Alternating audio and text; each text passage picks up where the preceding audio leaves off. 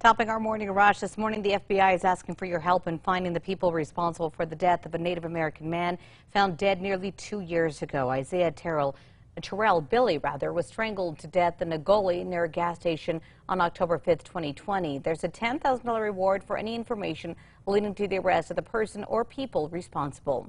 A man is waking up behind bars this morning accused of stealing from a Northeast bank in Albuquerque. Michael Silva is facing burglary charges after he was found inside a Bank of Albuquerque with several USBs owned by the bank in his pocket, as well as items from the nearby PNC Bank. Silva is currently at MDC facing multiple charges. We're working to learn more details about the reported 200 human trafficking victims that Doña Ana County Sheriff's Department says they've rescued since May. What we know right now is the Sheriff's Department, along with Homeland Security, the U.S. Marshals, and Border Patrol, saved the people from around that area. They also say they've turned over 5 traffickers to those organizations. Erica. And here's a look at our morning forecast. Temperatures are in the upper 40s, so you'll need the warmer layers to start the day, but we'll run back into the upper 60s with increasing sunshine by the late morning. This morning, Ukraine's capital has been hit by multiple missiles while shelling continues in other parts of the country. Over the weekend, shelling in the city that left more than a dozen people dead and many others injured. The deadly shelling followed a Saturday blast that damaged the Kerch Bridge, which is strategically and symbolically important for Russia. In a wave of defiance in Iran, female college students in Tehran screamed "Get lost" to Iran's president as he visited their campus and condemned anti-government protesters on Saturday. But as the protests spill into their 4th week now, the regime's use of force appears to be growing more brutal. Southwest Florida looking at a years-long road to recovery from Hurricane Ian. Floridians who rode out the storm and are now dealing with the aftermath say it will live with them as a traumatic event. Officials attribute over 100 deaths to Ian, which makes it one of the deadliest storms to ever hit the U.S. Erica. And here's a look at our threat index. It is moderate today. We'll see storms in southern New Mexico and in some of the mountains, but we will stay dry in the metro.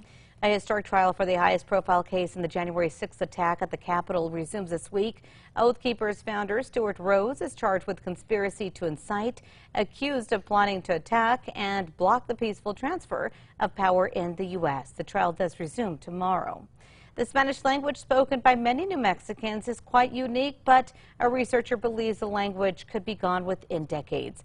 Dr. Devin Jenkins says as older generations are passing away, the language is not being passed down. He says the language could be gone within the next 50 years due to younger generations only learning English. Student filmmakers from NMSU are getting hands-on experience out in the field while learning about the history of the Gila wilderness. New Mexico State University is partnering up with the U.S. Forest Service. This is to help protect local wildlife by creating the Gila Film School. Students have created 6 short documentaries. The films will be showcased by the U.S. Forest Service. Erica. And here's a look at the traffic maps. We are looking clear on the roads, no accidents or slowdowns. Trackers going south on I-25 near Gibson, and everything's moving at speed. A cat in Massachusetts has a new home and a unique name after he was found under interesting circumstances. The 6-month-old kitten named Buzz Lightyear was spotted with a jar on his head. Buzz was eventually captured, and once secured, a field services agent was able to handle the kitten and remove the glass jar. And time now for the 5 facts.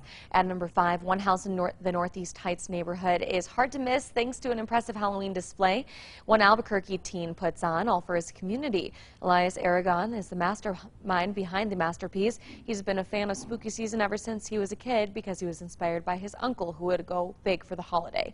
Elias is putting on the scary scene, and every skeleton and spook is worth it. He hopes to continue the tradition for years to come. You can check out the haunted display near Piedra Negra and Gutierrez in Northeast Albuquerque. Number 4 now, student filmmakers from NMSU are getting hands-on experience out in the field while learning about the history of the Gila wilderness. New Mexico State University is partnering up with the U.S. Forest Service to help protect local wildlife by creating the Gila Film School. In order to get their message across, the students have created 6 short documentaries shot during a nearly 2-week, 17-mile backpacking trip in the Gila. The films will be showcased by the U.S. Forest Service.